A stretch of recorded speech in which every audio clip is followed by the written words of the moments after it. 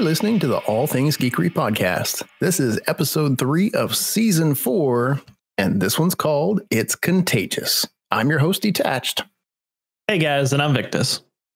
Well, guys, welcome to 2020. This is the year of being contagious and running out of TP. So we hope you all have had an absolute amazing week. And if you are new around here, then we get to hang out with you. And we thank you for stopping in, checking out the show. And we hope you guys enjoy this episode.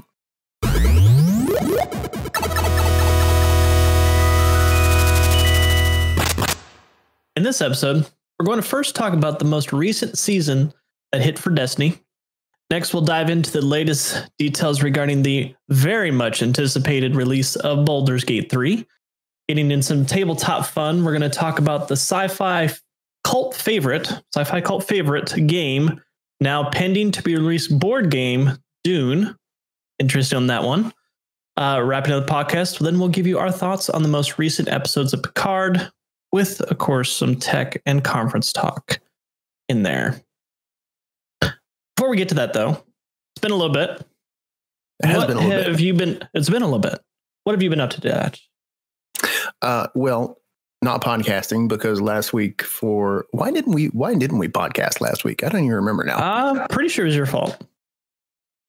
See, why you got to blame me? because I don't want it to be my fault.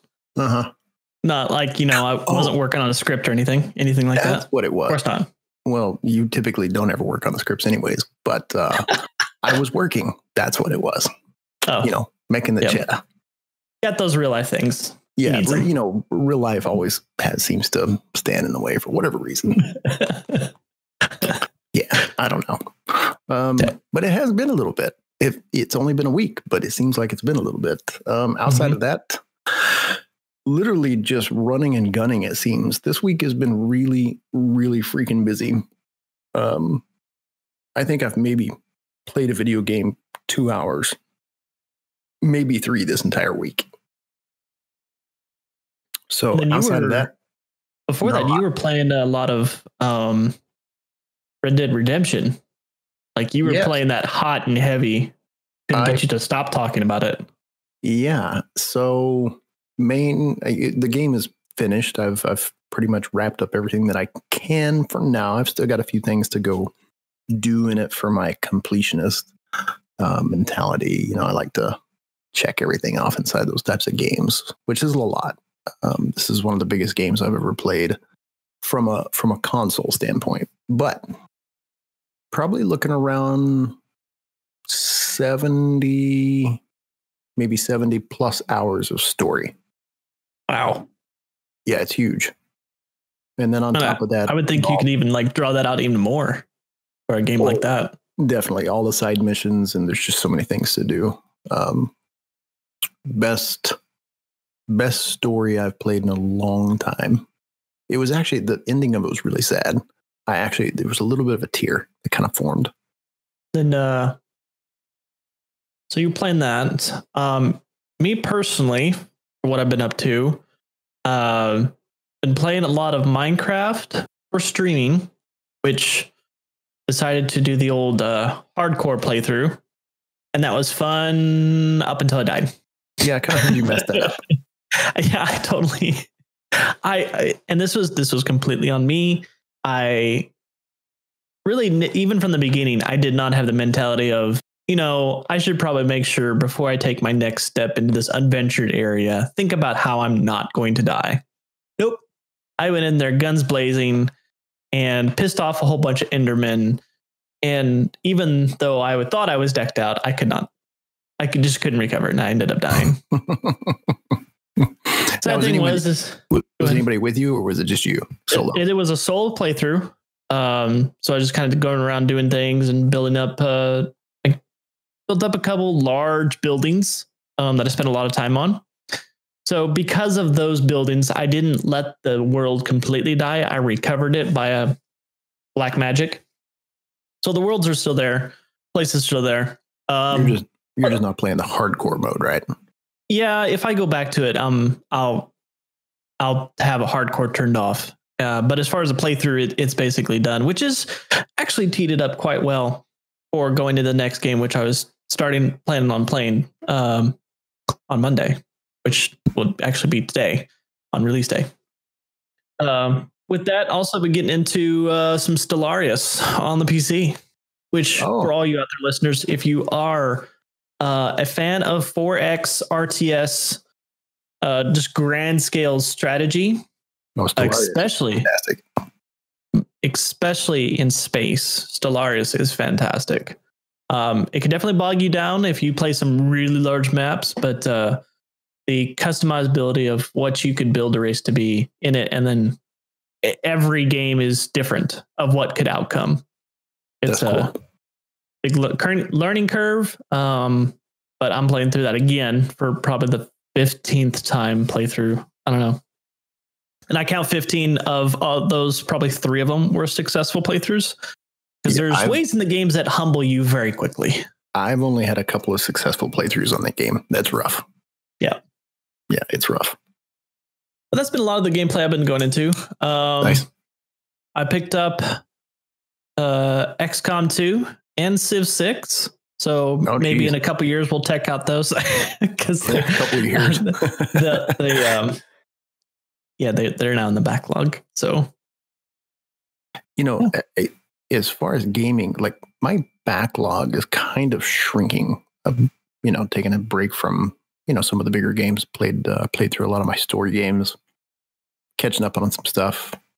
Outside of that, I just have not had a lot of time to game. So I have been writing though.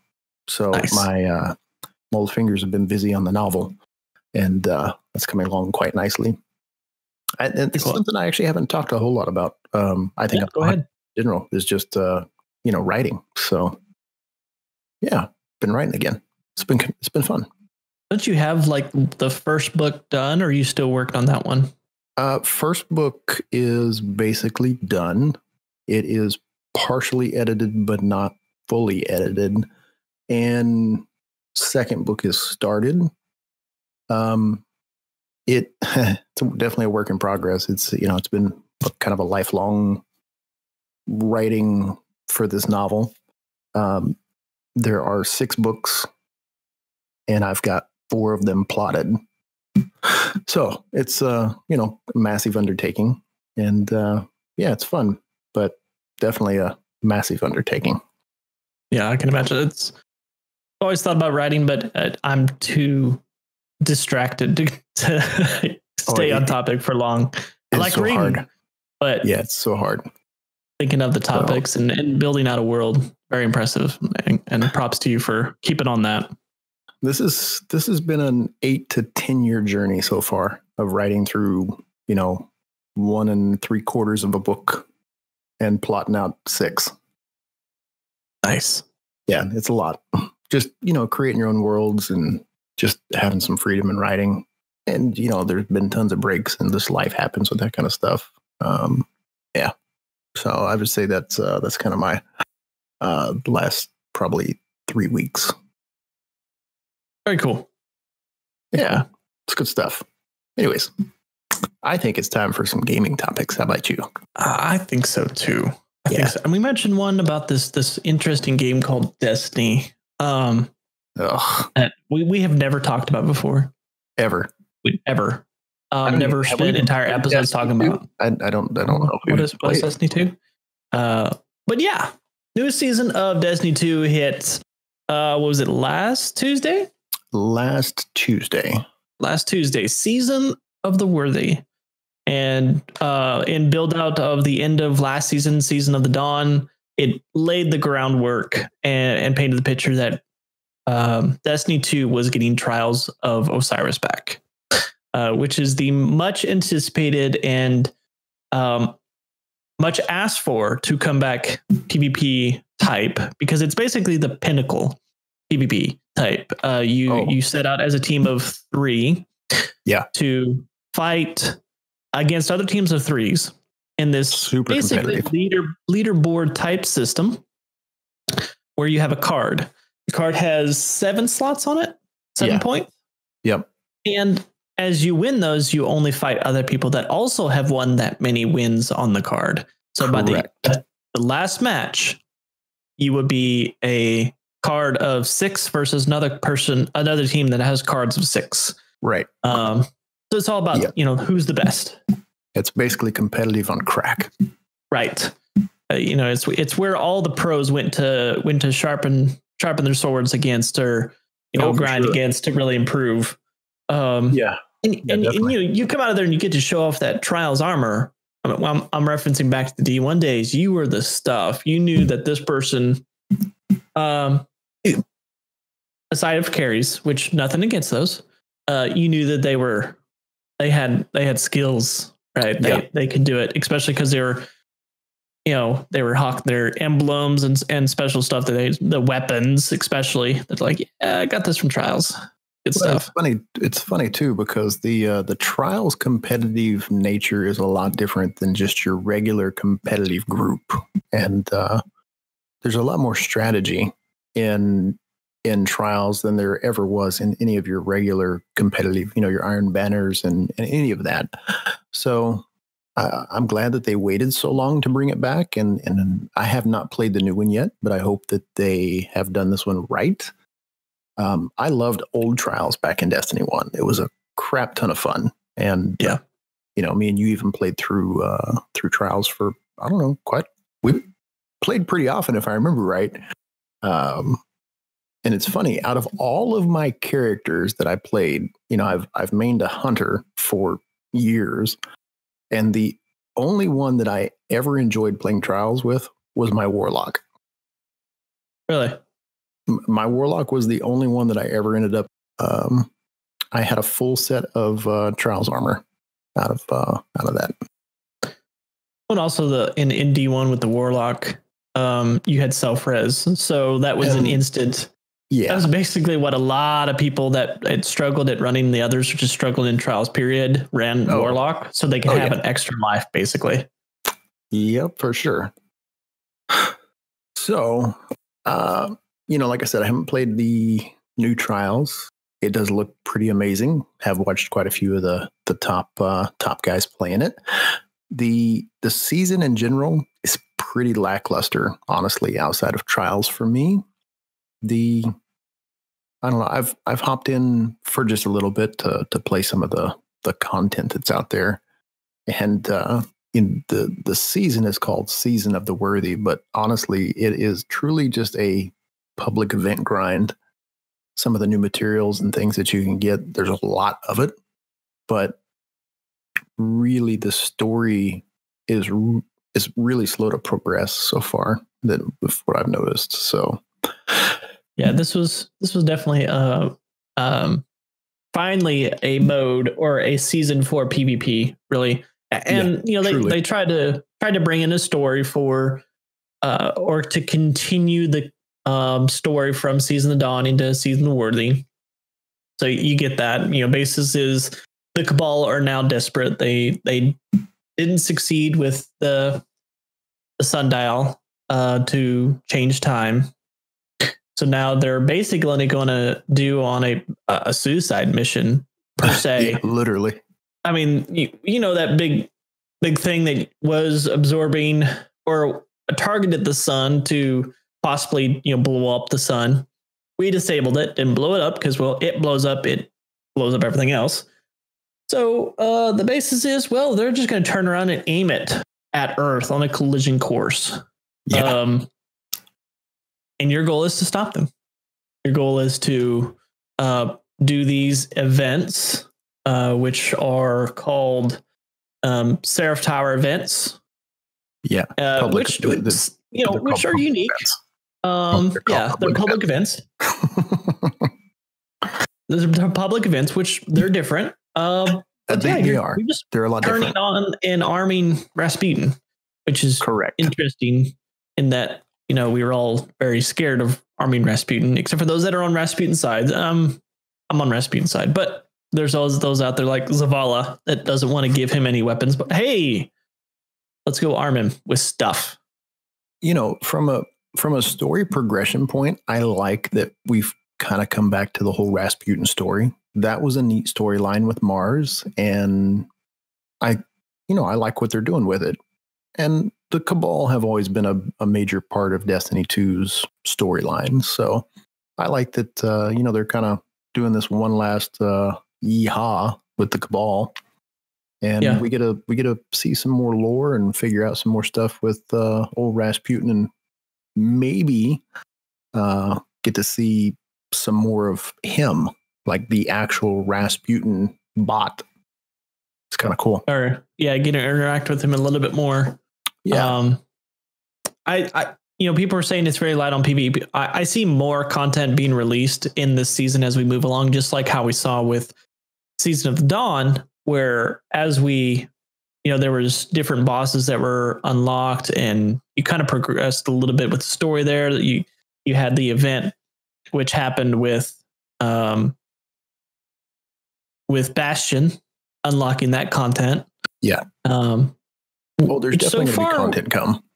Yeah, which so far we only know of one exotic weapon coming so far with Seasons.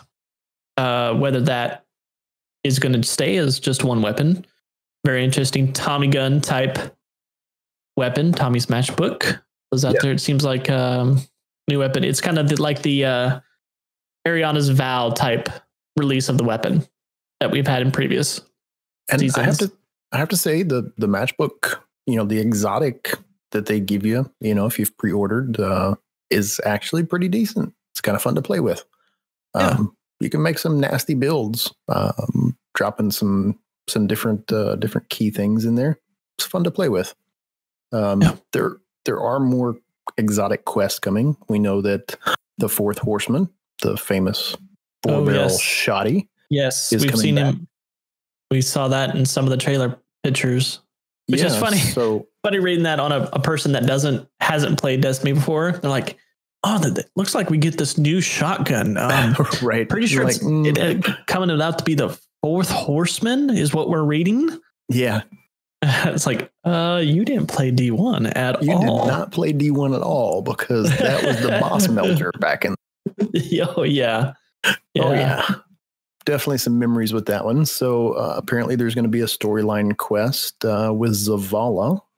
So, and I kind of like these little mini missions that they're doing. We saw one last season with the bow that came out, the exotic bow, and I cannot think of the name of it for the life of me, but it wasn't a long quest, but it was still fun. You got to see Leviathan's Breath. Yes, Leviathan's Breath. Thank you. Yeah, it wasn't a ton of story content, and people are like, oh, we paid money, we should have gotten more. There was a lot of stuff that $10. Destiny pumped out a lot of material, and this season, even though we pre-ordered, we got it out of the bundle. If people didn't, they paid $10 for this season. There's still a lot coming. I mean, you've got Trials, which is open to anybody, depending on their level. You have to be a certain level to open it, but it is free once you hit that level. There's the little bit of story and the content that you're getting. You got the exotic quest that's dropping for the Fourth Horseman, and we also we've seen that there's an unidentified heavy weapon in the slot. So if you go look at your inventory, and it's not been confirmed, but they think it is going to be one of the Cabal Gatling guns, one of the heavy spin-up Gatling guns that the Cabal brutes carry around. That is actually going to be the exotic heavy machine gun that we get. So not quite sure how that's going to tie in, if it's going to drop from maybe a story piece that we get with the Almighty and trying to stop it and doing that piece, or what. So not really sure how that's going to play in. And of course, we got Iron Banner through the season. We've got more PvP content. There's quite a bit this season. Yeah. Especially what, we have, it's just released and people are judging it by that. And I think it accomplishes one thing. It was to get Trials out the door and to get people, geared up for that. Now, yes, currently, the story on the PvE part's a little light, but I see that improving over time with the trials part where it's done, right? The trials, you can go in and you can compass what you need to in trials, which is get into lighthouse, get your gear, get your armor. Now, is there weapons to go with trials currently? There is, yes. There are. They are not called the same thing, if I remember right. There's, of course, the introduction of the fusion rifle. There's a rocket launcher. I do not think that there is a pulse rifle this go around. There is a auto rifle. It looks just like the Doctrine of Passing, but it is not called the Doctrine of Passing. And then they brought the scout rifle back, the Scholar, that they had in D1. Mm-hmm. Of course, it's got a few different perks on it. It's got no distractions, which is kind of cool for a scout. Full auto, and I don't remember the other. Of course, these are all static rolls on these weapons, if I remember right. No, they're not static. Okay. They do change, but the static piece of it is once you get to your first 3 wins, you get a roll. Once you get to your first 5 wins, you get a roll. And of course, on your 7th win, if you go flawless. Okay. So it's nice. 3, 5, and 7. Those are the drops. And of course, there's random loot that will drop as well. Of course, there's a bounty system from Saint 14 that you can pick up. And there are different cards that you can play in there as well. So just like back in D1, when Brother Vance was the vendor, Saint 14 is actually the vendor for this one now. Yeah, So, be good to hear him as the announcer. I need to go watch some of the trials playthroughs and hear him as the announcer. All of it. It's good.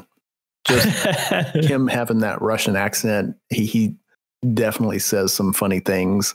And what I've seen so far of some of the people playing trials is they've done a pretty legit job of keeping everything as we remembered it.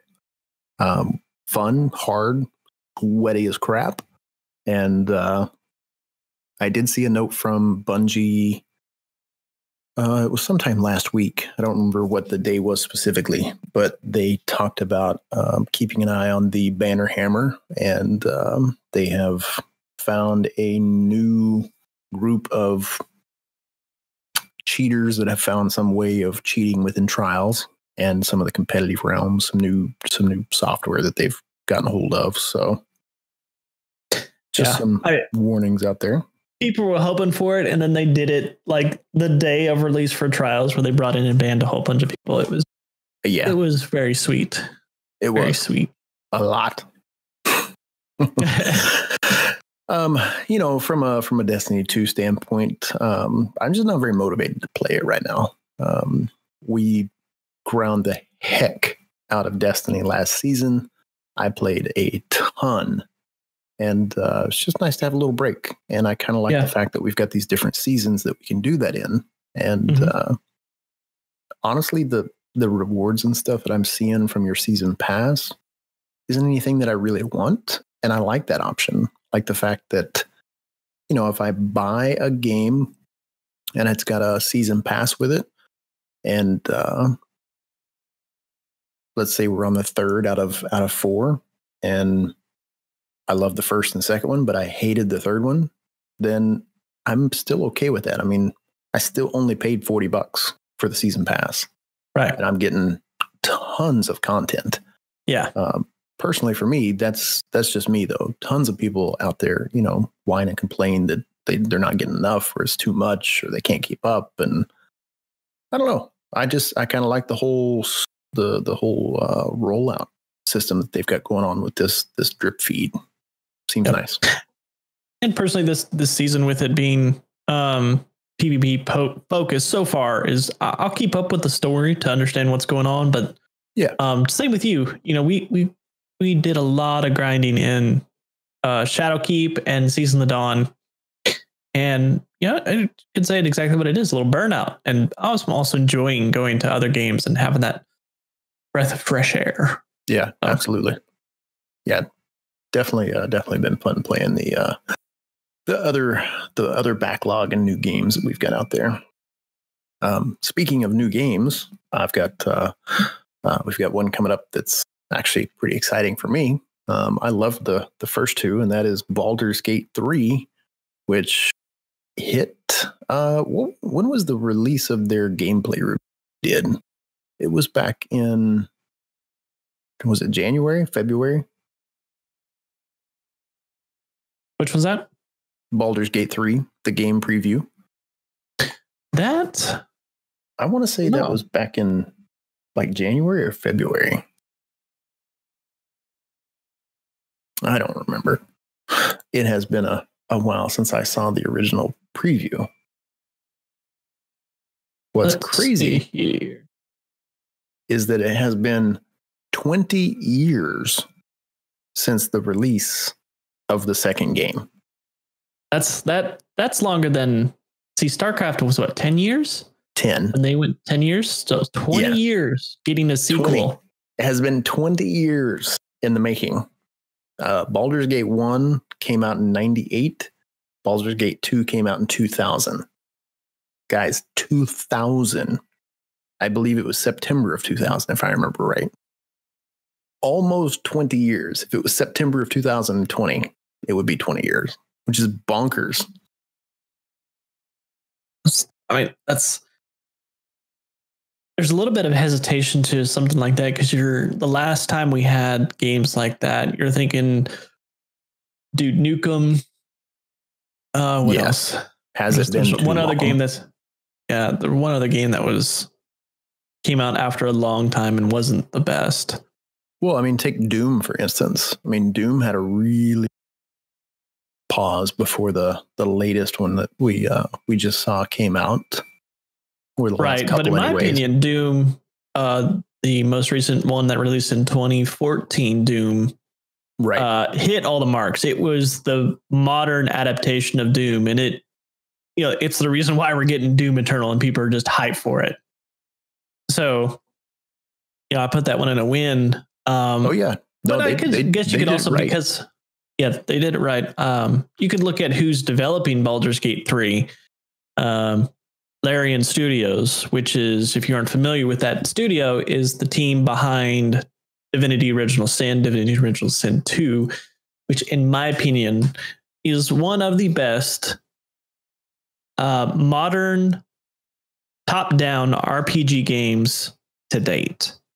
I would definitely agree with that. It is fantastic story. The stuff you can do in those games, the customizability. I go back to the story depth. I mean, there's just so much there of how to play through and the difficulties. And I recommend it to anyone going through that. But they got the old reins to it, and we've seen gameplay. You were able to a lot of gameplay. Some people were actually able to play it. See, or no, it was just the demo, which was on February 27th. Okay, the head of Larian Studios at PAX East going off a demo, which he basically showed like the first. It's like an hour and a half worth of game. Hour and a half of the gameplay. A bit because this is based off of the Dungeons & Dragons 5e base set for chances, rolling, etc. His first combat, he died, so he had to reset. So, funny. It really goes to show really anything can happen. And it's a dice roll. There is no guarantee. 90% chance you may still miss because that dice roll, which is amazing. But the combat system, the UI, the graphics. We're talking about the combat system itself. Looks very. Actually looks familiar to what we've been used to in Divinity Original Sin, which some people are taken aback by that. They're like, it's a Divinity Original Sin with a Baldur's Gate mod or skin mod. Yeah, I saw a lot of that. There was a lot of that hate chat going on. I'm not mad. Albeit I haven't played Baldur's Gate 1 and 2, so you can start raging right now that I know nothing that I'm talking about. What in the world? But it's a 20-year-old game. I didn't come into that field. I get that it's a 20-year-old game. I've honestly, I think I may have picked up Baldur's Gate 2 when it was like a couple cents or whatever. It was like 90% off. Have you never played? Now I'm just stuck on that. Like, how have you never played these games? I just haven't got around to it. Like every time I think about it, it's like, I'm going to play something else. Yeah, I guess something else to do. Then I'll play, or like I'll think about playing it, and then I started playing Divinity Original Sin. So, it's tabletop, cross up between two very fantastic RPGs. They were really good. If you were a Dungeons and Dragons fan, then Baldur's Gate was, just it had that feel to it. Yeah. There really just wasn't anything like it back then. But regarding what we see on the gameplay, yes, UI looks the same, and even the character select is very similar to almost identical. Almost identical to Divinity Original Sin. But what is unique that I don't remember ever seeing in Divinity is when you go into cutscenes, it's almost like a Witcher cutscene. Yeah. Where it's brought down to that person's level. You have dialogue. You don't just have chat windows. It's very much like you'd all of a sudden hopped right from Divinity Original Sin top-down conversation down to where we've experienced in normal, third-person RPGs. I reference Witcher regarding all the conversations there in the big conversations that we saw. Now, some are minor ones and they don't take place that way. That was pretty cool. That was pretty cool on that point. Yeah, I do like that. But again, this was just a game preview that we saw. So who knows? Who knows what the final finished product is even going to look like? Right. What else to notate here? Graphics look just as amazing as as the Divinity Original Sin. Top down, yes, it looks similar, but the combat is different in so much that you don't fight your who goes into what order is not determined on a per person or per character. It's on a per team. So it's kind of turn-based, but not.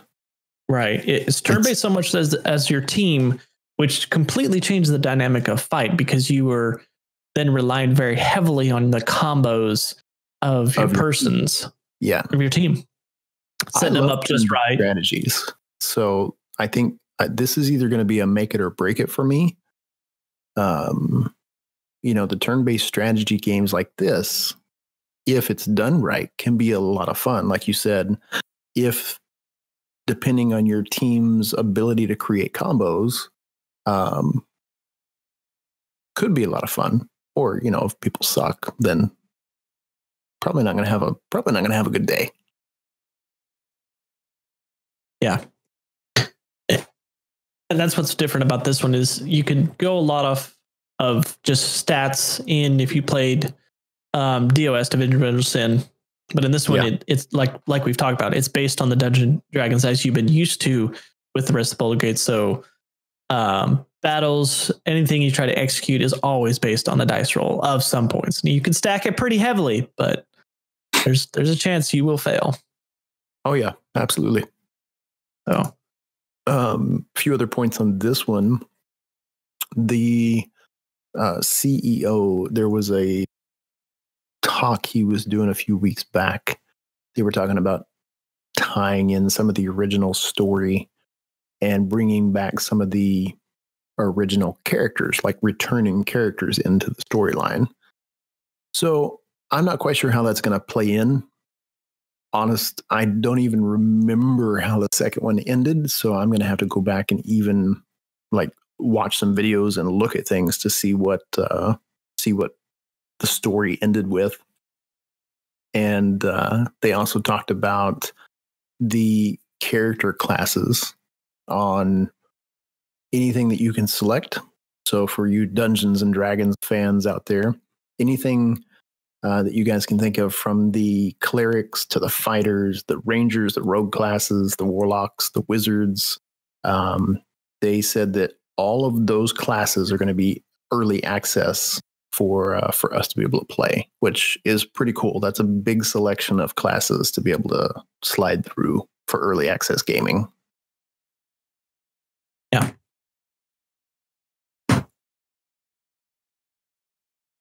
And then have they put a release date for it? I have not heard of a release date yet. If they've put one out, but I haven't gone out to their website or checked their Twitter feed or anything. So they could have. Old release date is just 2020. Yeah. kind of what I was thinking. Yeah. So still up in the air. I'm going to have to do a lot of back reading on the lore of Baldur's Gate to understand us, to go into an understanding where we're at in Baldur's Gate 3. Cause we've even been told, there's the returning characters. Like, okay, I kind of need to know the background. So it's a big story. I mean, Dungeons and Dragons in general is enormous. So any story spinoff that you get from that line, and there's just too much to even think about. Right. Well, and the lore behind this, it was actually when we were writing this script, I was like, how much do we actually want to talk about and get into? Because, then my mind started going down the Dungeons and Dragons line and talking about the enemies and the lore behind it and little creatures that you got to see in some of the gameplay and what they actually did and how they worked. And yeah, well, maybe we save that for our, hey, Baldur's Gate 3 review podcast. Yeah, maybe we'll do here's the lore and look at all this useless crap that pours out of Detached's head when it comes to lore. Uh-huh. Yeah, I read a lot. I do. I listen to a lot. I read a lot, and I don't know. It just kind of sticks up there. I don't know why, but that's basically all we know of Baldur's Gate 3 so far. We got that gameplay, some cinematic, which is gorgeous. Just absolutely phenomenal. I hope all the cinematic throughout the entirety of the game is that way. Oh, I hope so. Yeah. Then we talking about a item that is from a long distant past. Oh, very. A long distant past, and I have to say, I think this is the first time this topic has made it onto the podcast. It has. I don't. It's the first time we talk about this. Just Dune in general. Dune in general, or a tabletop game specifically. I don't think we've talked about a tabletop game specifically on the show. But I know we haven't. I know we haven't talked about Dune, one of my favorite books of all time. Okay, I was doing a quick search here, and I thought I was going to have to correct myself because, I swore there was a Dune game, but it's based on. I wonder if they go off the book or the game. Be interesting. What did you find? I'm curious. It depends on where you look. You have this particular one is from Wikipedia. Dune is 1992 adventure strategy video game. Oh, based on the book. Okay, so they could go off either one. I knew there was a book. What system did that come out on? MS-DOS and Mega CD. Oh, geez. 1992. Wow. So it's been a while. It has been a while. I clearly don't even remember. If I have played those, I don't remember them at all. Yeah. Wow. But they're mentioned as cult classics for those that were able to play the game, experience the game. You can see a screenshot of it. It's very rough, but the depth and what is brought about in the story of Dune is what brings a lot of people back to reminiscing about it and what they experienced in it. Have you read the book? I have not. Oh my gosh. Have you watched the movie? Well, there was a movie? Yes, there sure was. So if you have not watched 1984. Oh my. Yes. If you have not watched the movie or read the book, you just got to. It literally cannot be classified a geek unless you have read that book or you have watched that movie. Huh. Dune is scheduled for a 2020 film. Yes, there is Interesting. I don't remember if they said it was going to be a sequel, prequel, or a remake. Does it say? Does not say. Gives a synopsis, but doesn't reference the original movie. So I think they are doing a sequel to the movie. And if you guys have no idea what we're talking about, there was a novel written years and years ago by Frank Herbert. So Frank Herbert wrote this very interesting sci-fi world book called Dune. And one of the best books out there when it comes to sci-fi fantasy. Kind of this post-apocalyptic, got to save the world, giant worms. They call it Dune because, of course, there's this massive sand world. Lots of stuff. Very, very exciting. Gotta read it. So I forgot that they were coming out with the movie. You said 2020, and I'm like, whoa. Yeah, I didn't even realize they were coming out with the movie. But apparently it has a release date in the US of December 18th, 2020. I hope they do it right. The old Dune that was made early 80s, 82, 83, maybe 84, somewhere in there, didn't do all that great. It has a massive cult following because of the fans of, Frank and the world that he created. But not one from just, hey, I want to go watch this movie. Let's throw it in and watch it. It's a little odd. So, yeah, unless you're just one of those sci-fi geeks that love old, cheesy sci-fi movies, you probably will not enjoy Dune at all. Yeah, I can already tell. A lot of those like sci-fi that released in that period of time are pretty bad. Yeah. Yep. They had their time. So that's what we need to do. We need to do an 80s sci-fi movie review 80s, one 90s, night. remember? Yep. Yeah. But okay, I'll throw some 90s in there. Yeah. We've even got to do some 70s. There's some really good 70s sci-fi films out there. Really are. Oof. Yeah. All I think about is those like their attempt at graphics. Ugh. Ugh. Well, shiver.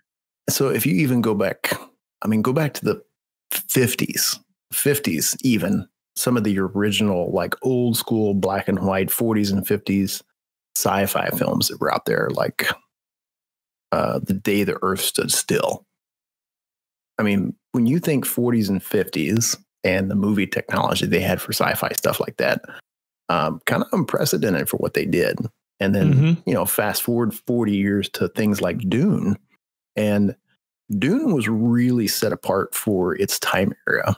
Unfortunately, the book that Frank wrote, they just didn't have the technology back then to be able to do a movie that was that could hold up to it. So I'm really hoping that the movie, and I had forgotten all about it, that is coming out. I hope they do a good job. But I think we're way off topic too, because we weren't even planning on talking about movies. We were talking about the tabletop game of Dune. Yes, we haven't even talked about it yet. We haven't even talked about it. So the game that is releasing is called Adventures in the Imperium. It's going to be a tabletop.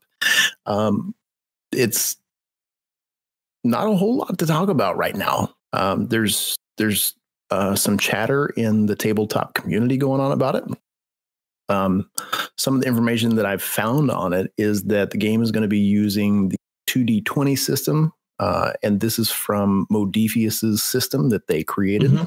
So if you guys are familiar with the Modiphius's 2d20 system, that is all around a narrative-driven dice roll. So it's very systematic for the way things are produced in the game, and it creates a different outcome. Basically, that's all that 2d20 is. Outside of the 2d20 system, they said that they're going to be... did they give a date? Shoot. I don't remember if they gave a date for it. I don't think they did. Let's find out. Mighty Google. What do you say? Yeah, I don't remember if they had a date for it or not. I don't think they did. They did say it's going to go into beta testing soon. Okay. Is it a Kickstarter? I believe it was, yeah. Okay. That's good. Then they got the funding for it if they're pushing it this far. I don't see a date for it either. Anyways, there is a link that I found, beta testing. So that's something that we'll throw in the show notes for you guys. If you want to join in and follow their progress and kind of where things are going, throw that in there. Some of the other pieces that they talked about, they talked about being able to join one of the existing houses. And then they also talked about the game is all going to be centered around Frank's classic sci-fi book. So there's going to be some of the political natures that the book had for the time is going to be built into the game as well. And then you're going to have things like spies and mercenaries and criminals that are given these different agendas that can go into these houses that you can be a part of. So honestly, it sounds pretty legit. It would be a tabletop game that I would want to sit down and play for sure. Yeah. But that's really all I know. I mean, I searched and searched and searched and searched, and I found like 5 bullet points on this game. Which was probably how a lot of people don't know about it. I mean, I know people that are pretty heavy in the tabletop, especially those that are like the sci-fi, those build upon it. And I know a lot of D&D players, and I haven't heard anybody mention this, so it's kind of flying under the radar right at the moment. But exciting because it pulls in both the dynamic storytelling with chance dice roll with the world of Dune all into one package. So yeah, for me, it's exciting. I love Dune. I love that sci-fi feel that the book had, and this should be exciting. I hope that they get the funding and they're able to make it past these betas and that they are successful. Yep. But we'll see when they actually get a time for that. Maybe knowing it's a Kickstarter with some of these tabletops, it takes a while for them to actually get a release. And sometimes they don't. Sometimes something happens and it just doesn't. So yeah, definitely so. All right. I think it's time for, and if you guys didn't know this, when we started the year, it was right when the new Star Trek Picard kicked off. And that was the very first, we did the first 3 episodes in that podcast. So we did a quick review. Of course, it was some spoilers because the show had literally just come out. This is probably not going to be a spoiler for anybody because it's a month after these episodes have finally come out. For some of these episodes. Yeah, so we're reviewing in this one episodes 4, 5, and 6. And then we will end up waiting just a little bit longer because there's only 10 episodes total for Picard for season 1. So they just finished up 7. 8's coming out this week. And then 9 and 10. So we've got we've got a month. So hopefully by the end of this coming month, we'll have the final review for the last 4 episodes on Picard as well. Kind of thinking that's how we'll play that. Just wrap it all up. I agree. Yeah. But tonight we're actually doing a quick on Picard episodes 4, 5, and 6. And a couple of these episodes felt like filler episodes to me. I 100% agree. You know, it did two things. One, it really kind of had that old Star Trek, The Next Generation feel to it. It had a little bit of that nostalgia, and it also had that Star Trek Next Generation filler episode to me. It felt the same way. Now, in episode 4, that one was called Absolute Candor, and Jonathan Frakes, the actor who plays Commander Riker, was actually the director of that one. That I didn't know. Yes. It's pretty cool. It is very cool. So he's always been a great actor when it comes to playing the role of Commander Riker, and just he's a good director. He's a writer as well, and he's had tons of screen time when it comes to just the business of entertainment. Same with the guy who plays Picard. So those two kind of paired together made quite a debut back in the show. So it really kind of brought that Star Trek Next Generation feel for these 3 episodes for me, but totally it was filler episodes. So yeah, a lot of it, like the entirety of Absolute Candor, and we're just gonna break it down because builds off. It does give us background into how Picard was seen going into before, in his post, why he was still part of Starfleet, coming into Vashti, which is the planet here, that it was a just Romulan relocation hub, which in sense just is when they were helping the Romulans move from their Romulus, because the supernova was on its way. They're trying to get them all out of there. So some of them came to Vashti, and basically Picard was greeted warmly. He was some of them a hero because of that. It builds on this, and we get introduced to the character Elnor, which he then becomes a mainstay in the rest of the episodes. So we learn a bit more about his background, the kind of monk-like group, Kawat Malat, that the nuns, basically, that they're all about finding a cause, finding the most lost cause, and binding them to that. They're also known as one of the most fierce fighters in the galaxy, one of the best fighters in the galaxy for them. Which Elnor was a male. Most of them were female, so that was the oddity for him. But it sounded like he was a rescue, and he was turned over to them, and raised them. So that was a good little background. I enjoyed learning about that. Yeah, but it was a neat little backstory. Again, to your point, the entire episode, except for the last 2 seconds of the episode, was total filler. Total filler. Out of all of them that I've watched so far, that was probably my least favorite. Not that it was bad. It's just been my least favorite out of the bunch. There just wasn't a whole lot there outside of literally just Picard going to the city and speaking with his past friends that he had made. So it's a little hard too, because Patrick Stewart is not a young chicken anymore. He's late 70s, if not even early 80s now. I think it's late 70s. So the flashback scenes that they try to do make it a little harder, because he's really, showing his age now versus when, Star Trek Next Generation was, goodness, forever ago. I think the first episode aired in 90. I want to say it was 90. So a long time ago. Yeah.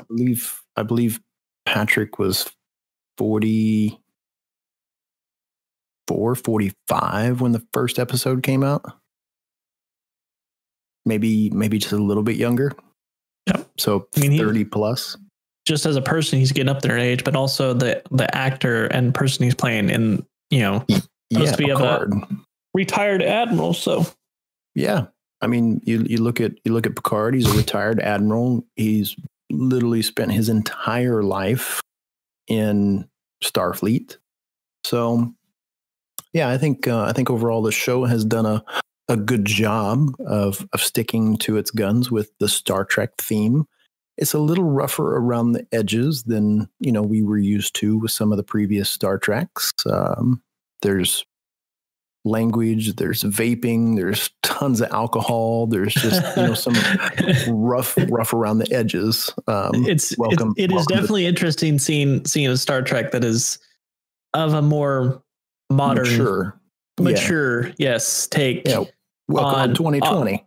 Basically is, in some sense, it's kind of how we like Mandalorian for Star Wars, is that there are some like, okay, yeah, because he's the good guy, he's got to do that. But in other instances, it's the rough, the reality, not of Star Wars, the background stories that are told, we get to experience that and have the losses or whatever goes along with it.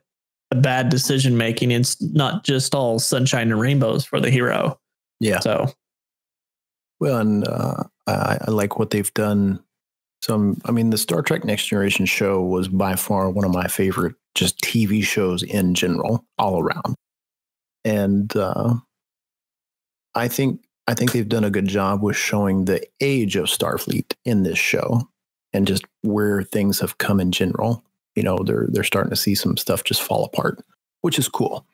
Right. I like all throughout the episodes. Yeah, we see that. I like it so far.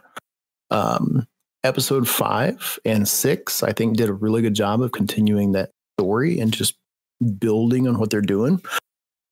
And I think that's been the biggest thing so far, is they're taking a movie perspective, but breaking it into a TV show and trying to continue that progression of a story.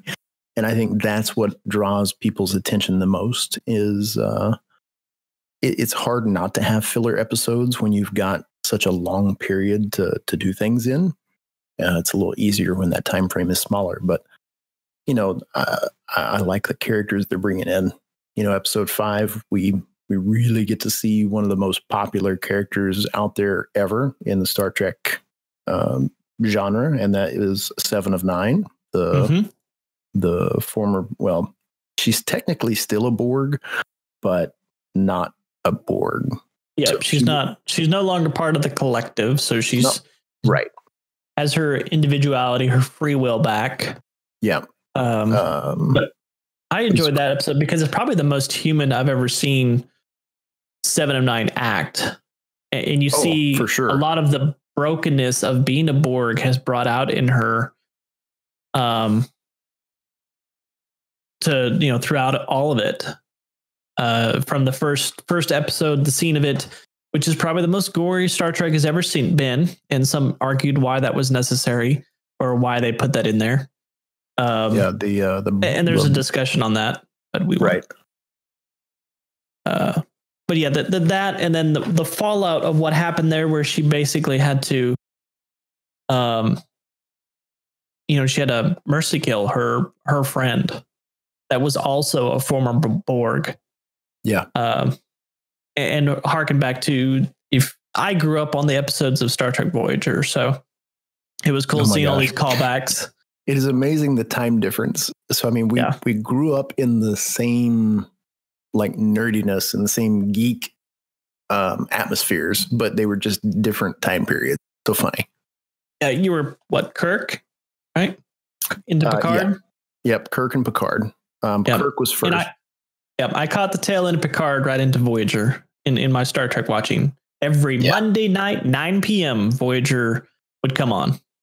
Voyager was good. Don't get me wrong. Voyager was good. Of course, then we had Deep Space Nine in there as well. I was a big Deep Space Nine fan. So that was a good one. But it's good seeing these callbacks here, and from those that have watched Voyager, seeing 7 of 9 now, where she's much more, especially looks much more human, acts much more human. But because of that, she realizes basically PTSD that is now a human attribute that has now come to light of the different experiences she's gone through as being a Borg. And it's all resolved around like losing their free will. Right. That's what I was going to say is you can really kind of see in her emotions that she struggles with her humanity side of things. 7 of 9 is pretty interesting because she had Borg implants put in her when she was a baby. So that makes her pretty much a precious commodity in this society and the way things are. She's kind of a one of a kind.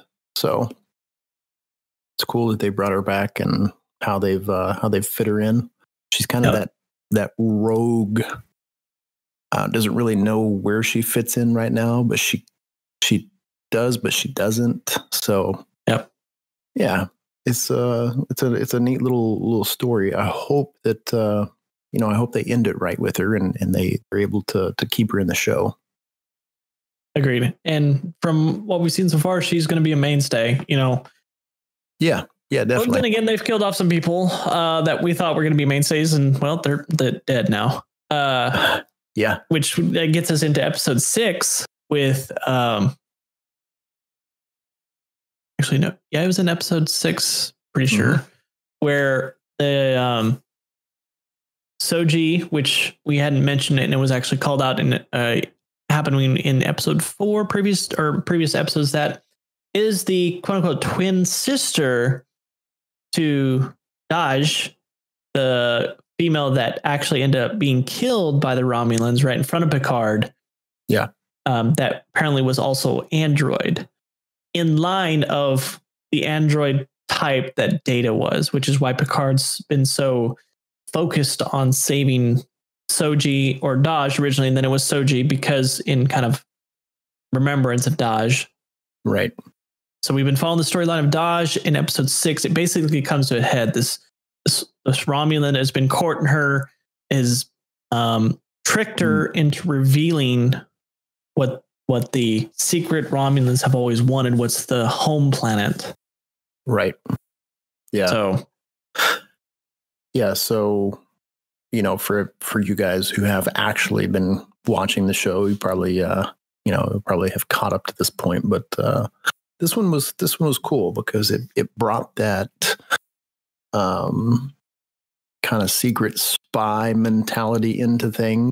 Narek and his sister are after this homeworld information, and they're trying to do it in 2 different forms and fashions. Narek seems to be very logical and smart in the way he does things. His sister is brute force.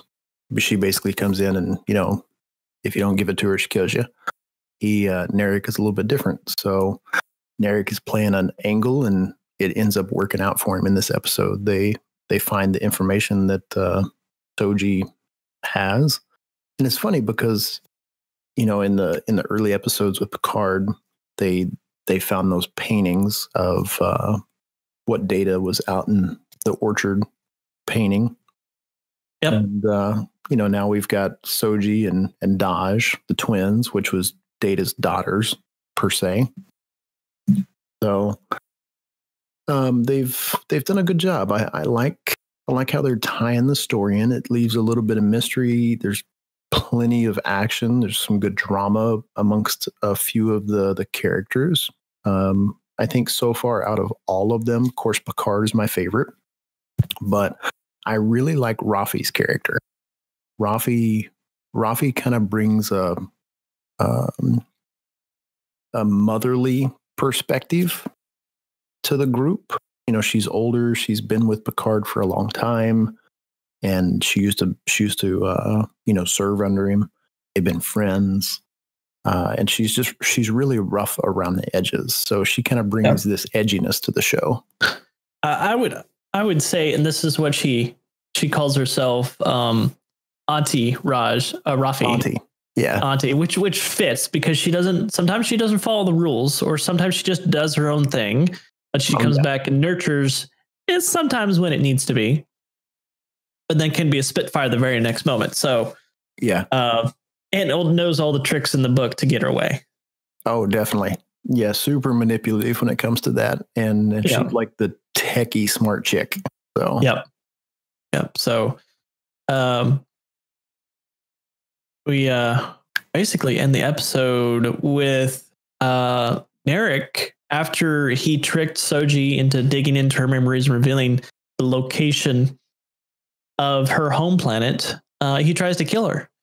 But just like with Daj, when Daj was attempted to kill the first time, she quote unquote activated and all of her android abilities come to the forefront to, all of a sudden she realizes, she has super strength at that moment. She busts through the floor to escape, meets up with Picard.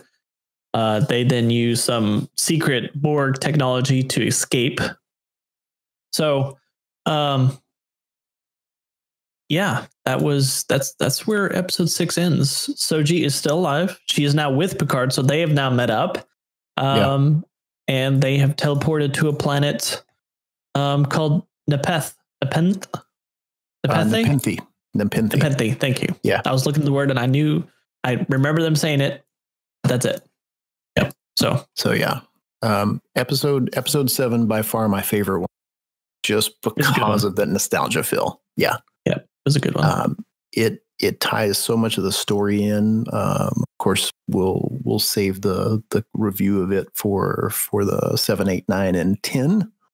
I'm really excited to see what 8 brings.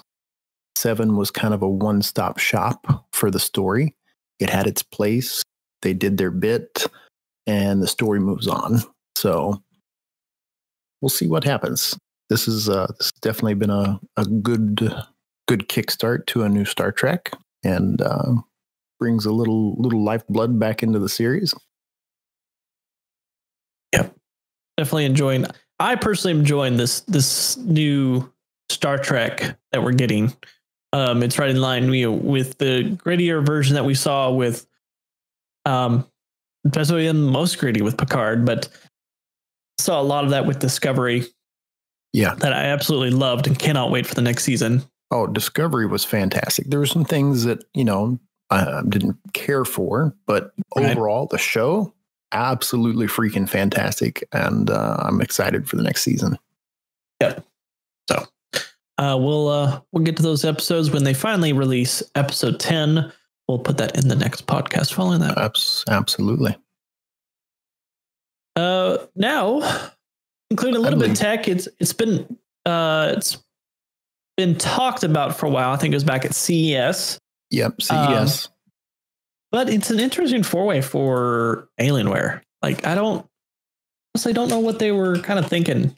They're trying to get into the same spot of hey, let's get into the handheld market. Let's try to go against Nintendo with the Nintendo Switch. Dell's a big company. They got a big checkbook, but I think it's late to the game. I mean, they're years late, not months. So I think it's a really cool concept. And that's, if you guys have no idea what we're talking about, well, that is the Dell Alienware Project UFO, their new handheld, basically compact PC device that they're talking about bringing out. So, yeah, I don't know. This seems like a novelty item for me. I don't know if it would really be something yet. One, just because of I think the price on it would just be too high. They haven't said how much it's going to cost, but I bet it's going to be a pretty penny. Yep. Well, I mean, also, let me think about it. For one, I was just looking over the titles, and they do call it a concept. So you reference back to where we've heard concept before is back to concept cars. And the cars that we see on those floors, when they have that label, are definitely, they're a wow factor, no doubt about it. But if they ever make it to market, so this may never, they're usually completely different. They're more realistic in a lot of their features. So, but with that, just thinking about having games on the go that are playable like it is would be interesting. Like, let's say that it doesn't actually have a hard drive except for OS. You bring along your portable hard drive, right? I don't even know if this is even possible, but I'm trying to think of storage here for especially the games that we have that are now approaching 100 gigabytes per game. Oh, they're huge. Just ridiculous. But, going around playing this, even on that aspect is, we're getting into game streaming now with GeForce Now and the other game streaming services where if you want to play a computer game, well, just pull out your phone, Bluetooth a controller, and let's go. Depending you have decent internet, but a lot of people are showing to catch on with that. Yeah, I mean, we can talk about some of the features of the UFO. Well, and I've not actually been able to, put my hands on it because I wasn't at CES, but I've seen pictures of it, and it's got a pretty sleek design to it so far. It does have removable controllers, which, like I said, is basically a tiny PC. It's an Alienware PC in a really small form factor. It kind of has that Nintendo Switch vibe with Alienware's flair, per se. So, they didn't really give a lot of specs on any of the information that I could find for it. Dell's kind of keeping that stuff under the wraps. It's got RGB lights on it. They did say that the screen, its native is 720p. I think that's as high as the resolution will go. Okay. Outside of that, though, I couldn't find any specs like speeds, graphic cards, CPUs, any of the internal guts of the thing. I don't think they've got any of that listed yet. Yeah, I think that goes back to the whole idea of a concept. Like they could even increase it between the release now to what it could be in the future. That, and I've heard it's really heavy for being a handheld compared to what we're used for the Switch and now even the Switch Lite. Yeah. So and it's big. Yeah, that's what I was getting ready to say. Is the pictures that I saw from the event, comparative to the hand size of even a Nintendo Switch, it's nothing that looks like you would want to carry around in a bag because of its size. I mean, we're talking almost as wide as what like an Xbox One looks like. Not thick, but wide. So it's got a fairly wide look to it. Mm-hmm. And like they said, it was pretty hefty. So I'm guessing it's nothing that you would want to take on your 12-hour flight to wherever you're going and carry that in your bag. A little bit harder to pull that one out and go. And like even the control schemes with when you take off the controllers and plug them in and put them into their little their combined dock that makes it together feel like a controller. It's pretty big. Like in concept, we could see it hit, and it could be smaller to be more transportable, I should say. I don't know. Interesting they come out with that. It's a little late there. A little late. It is a little late. I think they've got three big things. One, just they are coming late to the game. The price, I mean, we're seeing a market that for devices like that are pretty saturated in the areas that they're specializing in. And you can get those devices for pretty decent amount. They're portable. They do lots of things. They're doing them pretty good.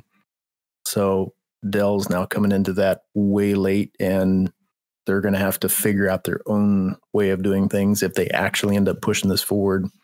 And then just the whole, will they be able to gain momentum with their customers? I mean, Alienware isn't the cheapest thing out there on the market by any means. Their PCs are way expensive when it comes to what you're actually getting, if you ask me.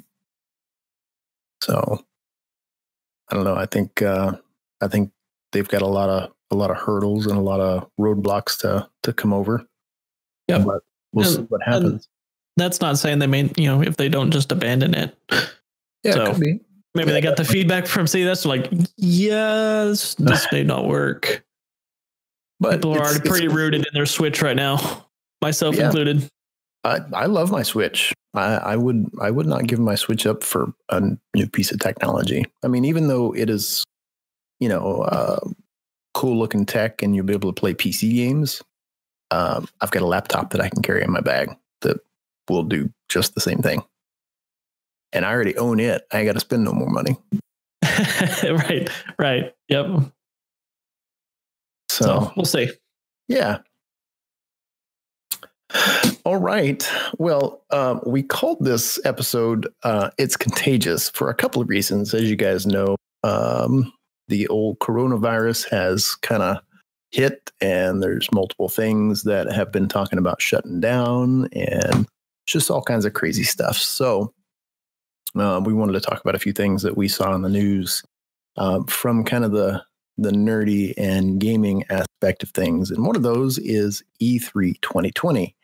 As we know, that's one of the biggest gaming conventions in the world. And it's one that Victus and I have always followed and have wanted to go to for years. And we always cover it on the show. So we always end up doing an E3 2020 or an E3 kind of preview, things that we want to see, people that are so-called scheduled to be there, but we're actually not going to be getting that this year because E3 came out and said we're officially canceling the show for this year because of the things going on with Corona and all that. Yeah. So, well, and just talking about E3, it was already suffering as a conference because of some major pullouts. Yeah, definitely. From presentation at the conference, you had the big one, Sony, and other people had been kind of toning down on their presence at E3. Now that's looking at it from us remote users actually going there. There were still a lot of developers going to be there, connections to happen. So, but it was changing. What's his name? Jeff, that usually does the MC for a lot of events. That did the Jeff Knightley. I think it's Jeff Knightley. Yeah. Yeah. Jeff Knightley.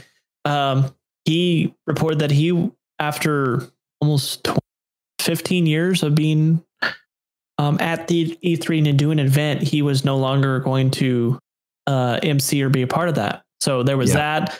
Sony has continued to not be there. And you were getting hints that several others were going to do the same. So yeah, definitely not E3 of old like we used to get. Right? Yeah.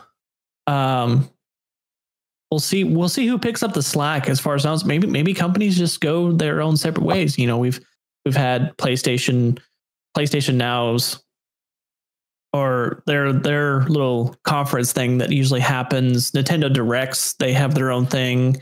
Xbox Microsoft has about once a year their kind of own thing. Yeah. Well, and there's other gaming conventions out there. So right.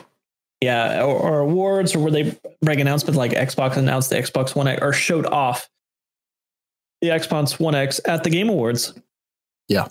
So, I think that companies still have plenty of outlets to be able to show their products and build that hype with their customers.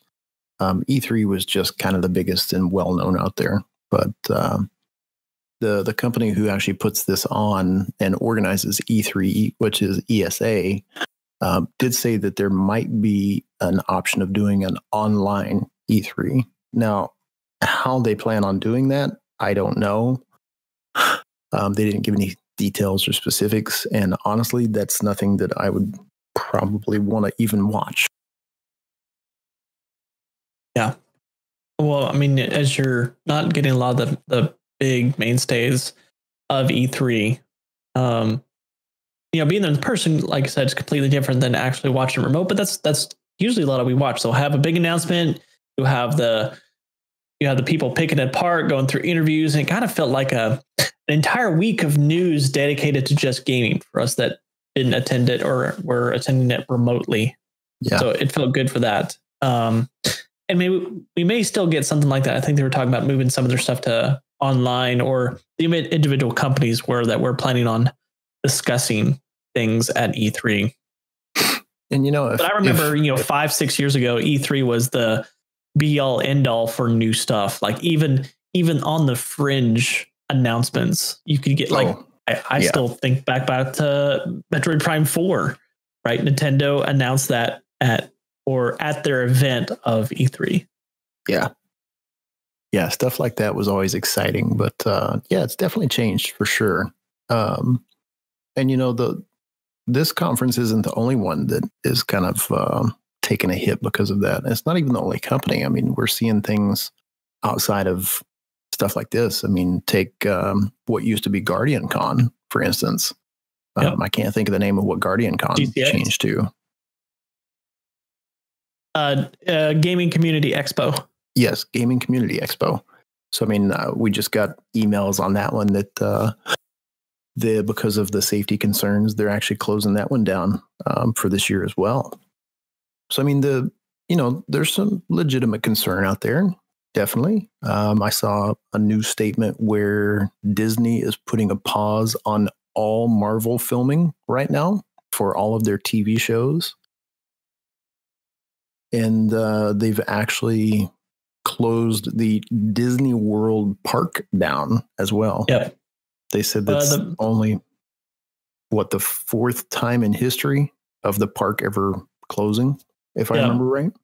Yep. And it all revolves around just taking precautions about, being in large crowds, making sure there's social distancing is the big point term right now. Yeah. Basically says, just keep distance, taking all the steps, washing your hands, which you would think is normal. You would think that is a natural thing to do anyway. That's the thing. But honestly, the hardest thing for me personally is like not touching the face, not touching your own face. I will absolutely admit that's how, I move around when I think, when I talk. And so I'm sitting there like, I'll use my beard as a think, right? I'm sitting here thinking. So same. And then other people, they'll do stuff. You rest your head in your hand or whatever it may be. So that's all around. That's all regarding this. And the biggest ones, as with cruise ships, as with airlines, with all those, they're just by themselves petri dishes for spreading of stuff. So there's been flu outbreaks on cruise liners. People get sick with a certain strand of the flu, they get on a plane, then you have the chance to get sick on that as well. So it's all about enforcing that. And unfortunately, the conferences, people are very close to each other throughout the conference, especially the really packed ones. So absolutely. Yeah. Absolutely. E3, of course, was the first casualty. There was many more after that. We'll see those conferences that are in the June, July, August timeframe to see if they get affected as well. Yeah. So just keep up to date and watch those feeds, and we'll do our best to keep up to date with all the things coming out as well, guys. I think that pretty much wraps up this evening. So I just want to say a big thanks to everyone. As always, you guys rock. And honestly, we just hope that you guys are safe and secure, and you guys have not caught any of these bugs floating around. So a big thanks to all of our listeners out there. You guys rock. Absolutely. Absolutely. So we end this on, again, be safe, take precautions regarding everything that's going on. And thank you for listening to our content, providing feedback. The support is greatly appreciated. We're just a couple dudes that enjoy talking about all things geekery. And if you enjoyed this episode, be sure to subscribe to the All Things Geekery podcast with any of your favorite podcasting apps, or drop us a review on iTunes or Spotify, as those reviews do greatly help us grow. Yeah, and you guys can find us out on our social media, specifically Twitter. You can find me at xdetachedx. You can find Victus out there under @VictusATG.